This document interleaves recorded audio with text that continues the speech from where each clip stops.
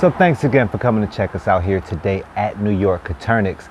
Today we're going to be doing another video demonstrating the pull method of dispatching quail. I got a couple of requests from the last video requesting a little bit of a closer shot as to what happens during the process. So we're going to go ahead and do that today. I have two birds that were up for dispatch, and we're gonna, like I said, we're gonna show you that process. That includes the plumage, how it draws back in towards the body, and how it comes back out. You know, it doesn't fall out, but it loosens up, and you know, you'll be able to see that firsthand up close. I have my bucket right here, so stay tuned. And as always, I'm going to include a disclaimer in this video. Warning, animals will be harmed in the making of this video. I will be dispatching 2 live quails, so if you are not up for that, please turn this video off right now. Watch another one of my videos, or watch another friendly quail video from, you know, somewhere else. Either way, let's get started. All right, and again, just as a side note, I have water heating up in the kitchen right now, getting up to 160 degrees, so we can make another attempt at getting the feathers off of the bird without breaking the skin. We're gonna try this again, hoping to get it perfect.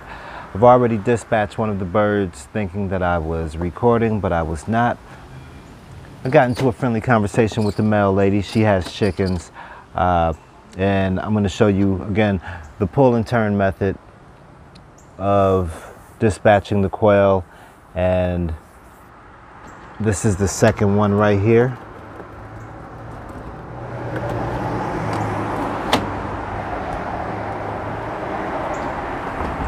Now again, you're going to want to have your bird facing you.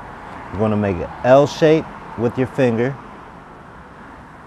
Going to put your forefinger in the front, thumb towards the back, and then you're just going to twist and pull.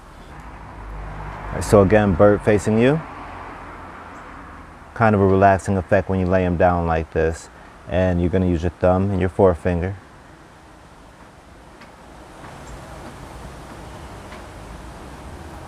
And the higher up you hold the bird, the easier it is. Now, again, we're going to watch for the plumage to draw away from the body. It's going to draw back in and then out once the bird stops moving, and then we can go ahead and finish the processing, which again we're going to do using 160 degree water, and we're going to feather the bird and hopefully leave the skin all the way on.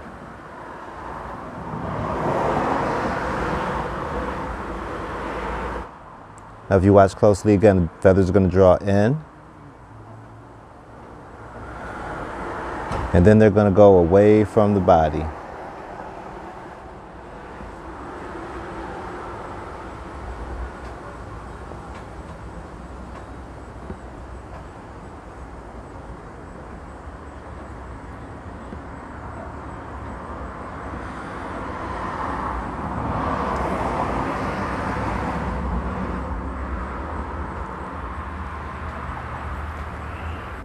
All right, I'm going to check the temperature on this water again, see what we have.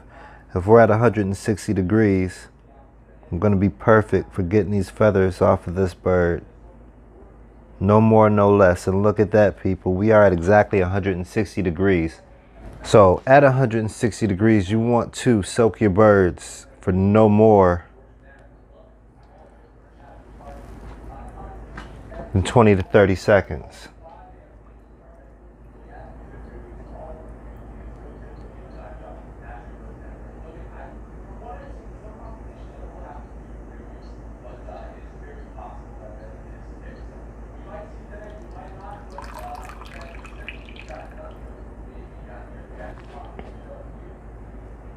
Again, going in.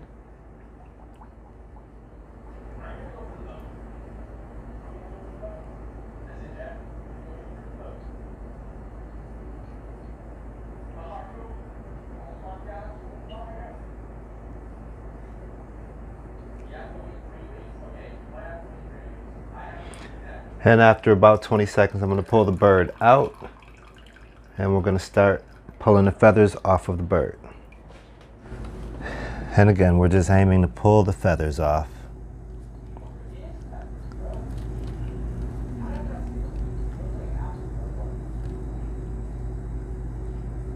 And you can see how easily these feathers are coming out.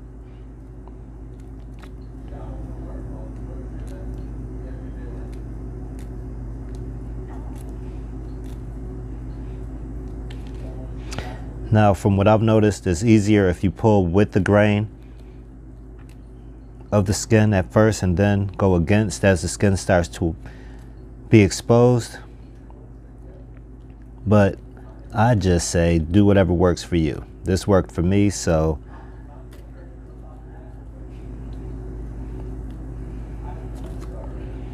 I'm gonna get all these long feathers from the last joint of the wing.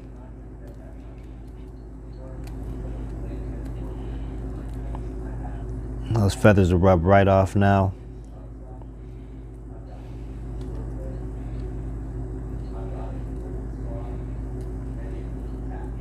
Without a problem.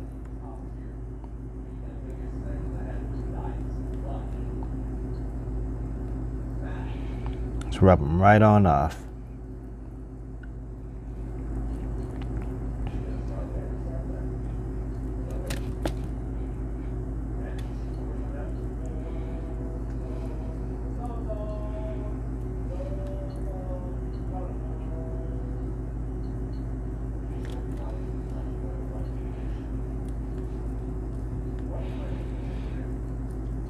Feathers on the wings are kind of stubborn.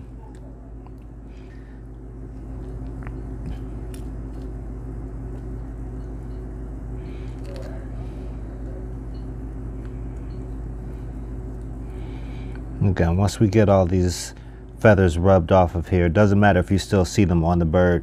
When we rinse the bird off, they'll come right off. So don't rub too hard.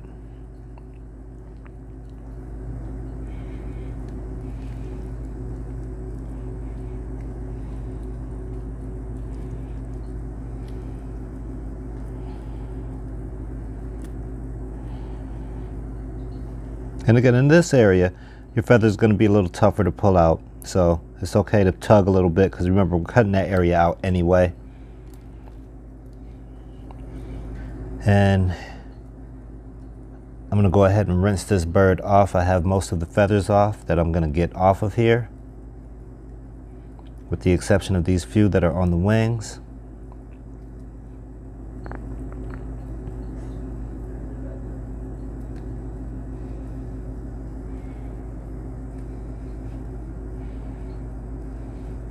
And I'll meet you back at the cutting board.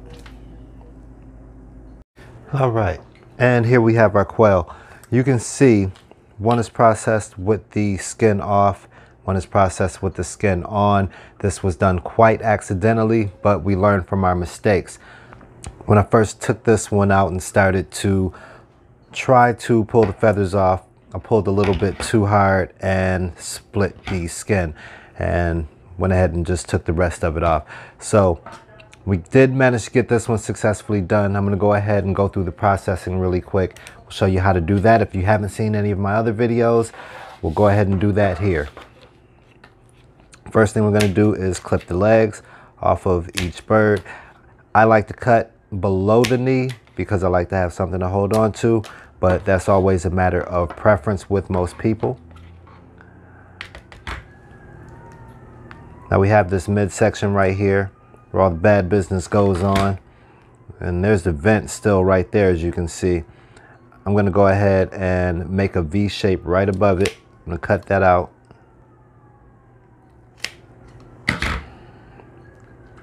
And usually when you get it just right, the intestines will come out. Try to pull a little bit of them out just for the sake of being able to steer clear of that stuff when I'm going up the back of the spine with the shears.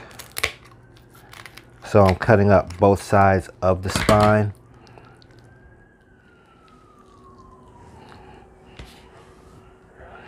And I'm going to get in here and try to pull everything out all at once.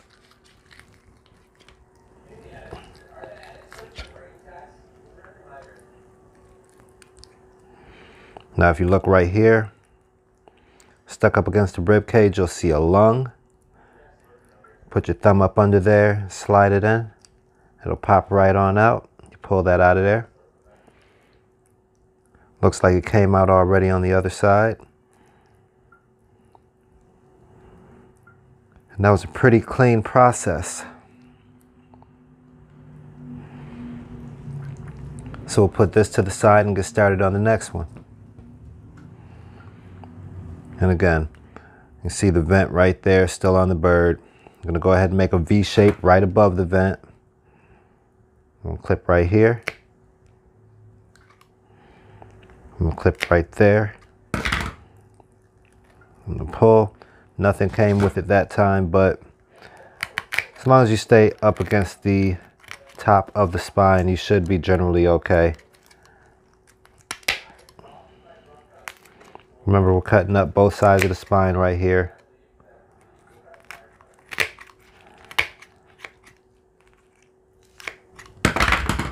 And we're going to open up the bird. Try to take out everything at one time, but it doesn't always happen that way, so let's keep that in mind. Again, you'll want to keep a close eye out for these lungs. There's one right there. You get your thumb up under there, pop it out.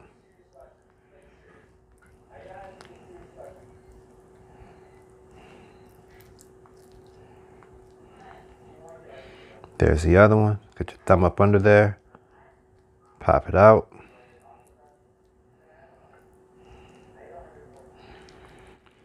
All right, and once you have all of the organs removed, you're going to run it under the sink for a final rinse, and you'll be all done.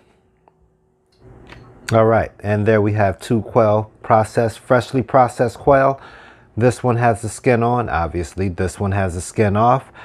They can both be prepared different ways, same way. You're going to get a little bit more flavor, of course, with the skin on. I'm going to put both of these on ice and get them ready for the freezer. Make sure you stay tuned for more. All right, and thank you once again for coming to check us out here today at New York Attornics. If you have any questions or comments, feel free to leave those below. Also, leave a like for the video and subscribe to the channel for more. We're always coming back with more videos, so make sure you hit that notification bell down below so you're notified whenever I drop a new video on the channel. I look forward to seeing you. Thanks again from New York Attornics.